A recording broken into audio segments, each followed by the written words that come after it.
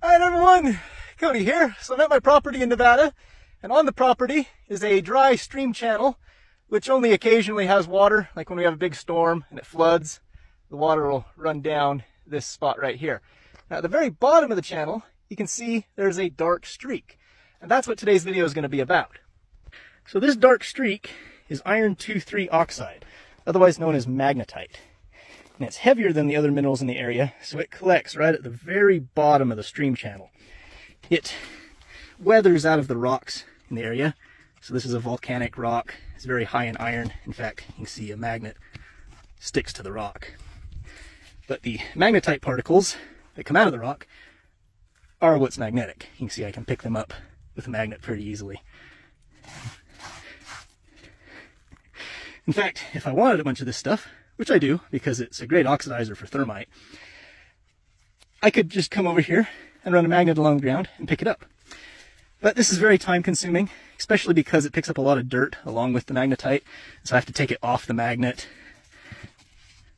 spread it out and pick it back up to purify it multiple times. And, well, that's what I started doing. But over time, I've become much better at it. And today's video is going to be showing you the process of getting as much of this material as fast as possible. At least what I've come up with so far.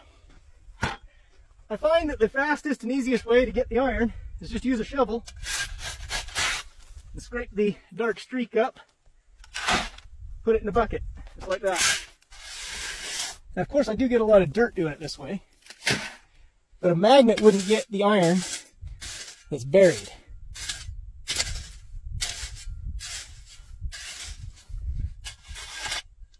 See this dark streak that's down here?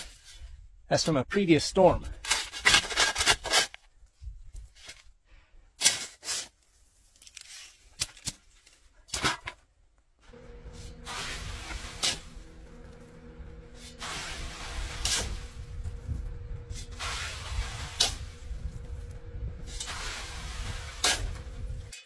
The sand and gravel that I produce as a byproduct, I'm just going to be putting on the ground here.